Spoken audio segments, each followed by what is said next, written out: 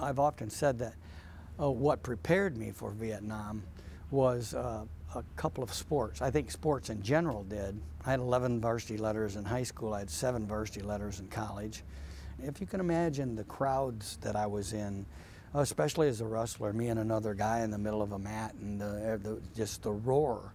Well, that's not exactly the same with bullets coming by, but you know what? You can transfer that.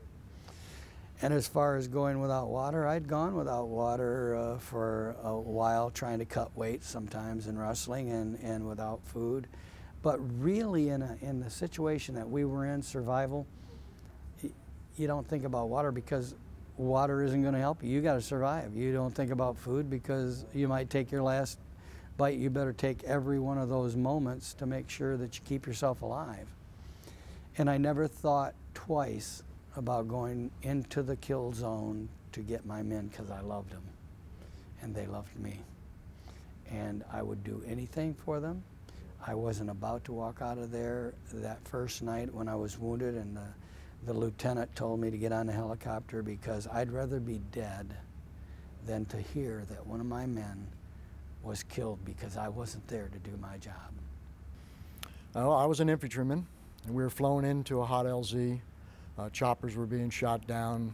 We were under heavy fire. Jim, of course, was our company medic, you know, for our company and platoon actually. But you know, we were under heavy fire, heavy enough fire that they were shooting helicopters out of the sky. But in any case, we went out on this patrol and we left one platoon in the secure perimeter. As we got out there, you know, we ended up walking into an ambush. This is the 13th. A very serious ambush. We were outnumbered, heavily outnumbered. We had some men killed and a number of men wounded, and during all of that time, and Doc was wounded during that period. And he chose, obviously, to stay in the field, and thank God he did. But, you know, he assisted many of the men back into the perimeter, carrying some of them, dragging others. There was no place that I lost hope. I had a conversation with the Lord in the trench line when I had dragged the man with I had a man with a stomach wound that I mentioned before, and I had taken him into the trench line. And while I was there in the trench line, working on him, and then wondering how I was going to carry him without losing his organs out of his body, something came over me from nowhere.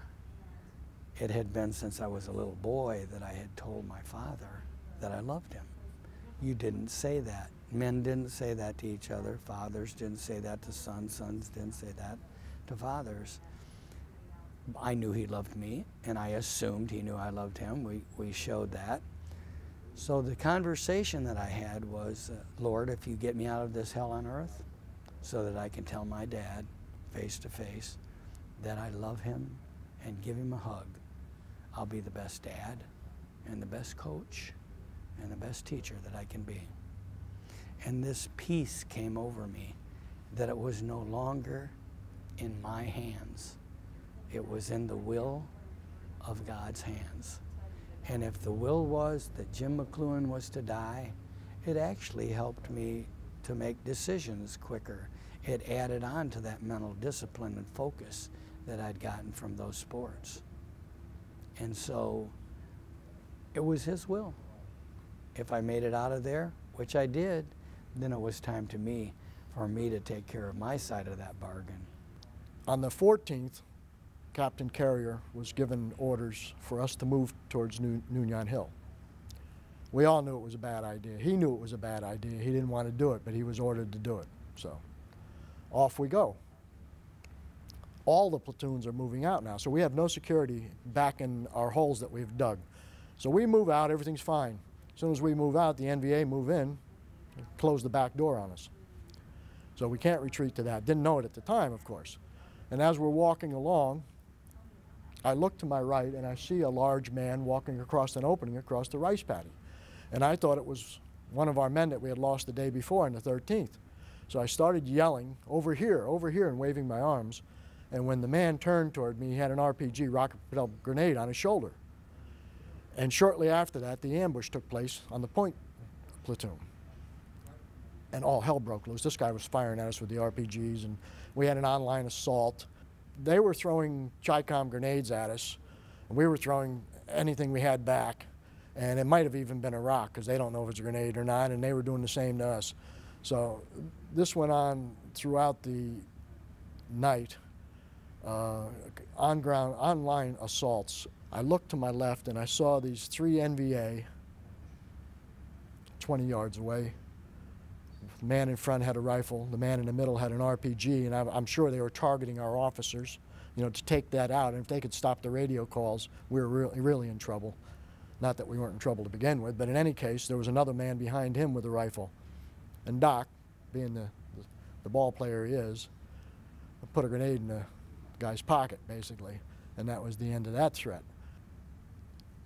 Captain Carrier gives Doc a strobe light, and Doc puts it in his helmet, and he crawls into the middle of this football field, rice paddy, and is holding it so that this resupply helicopter can come in and drop some ammunition to us.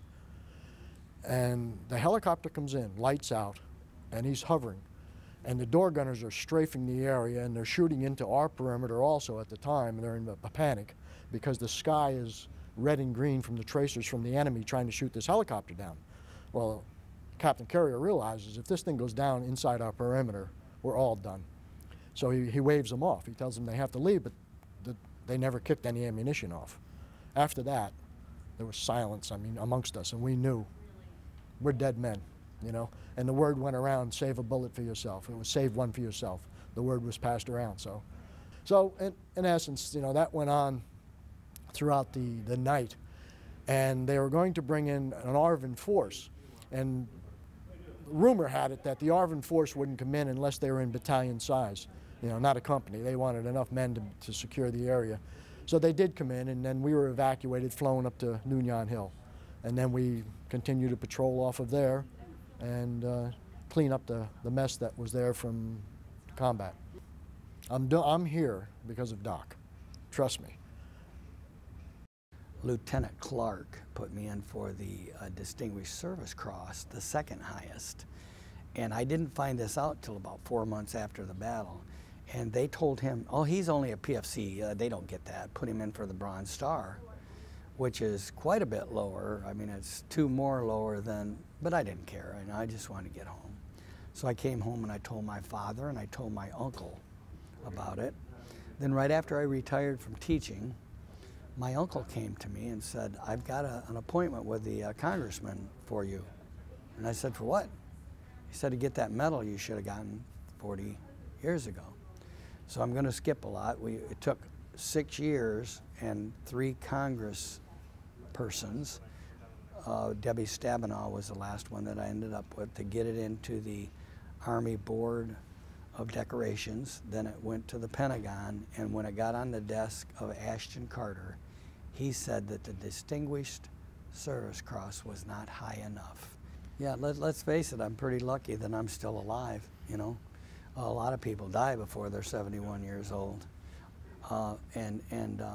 Secondly, to be able to be the caretaker for the rest of those guys, I'm honored to be the caretaker. I did my job, and a lot of people are calling me a hero, and my wife gets mad at me when I say, you know, I'm not a hero, I just did my job. But I'll absorb that a little bit, okay? There were some heroic times and actions during that, but I didn't do it to receive any kind of a medal. I didn't go there to earn any medals. I'm very proud to accept that from the President of the United States and the people of the United States of America, and I hope I live up to the magnitude of that particular medal.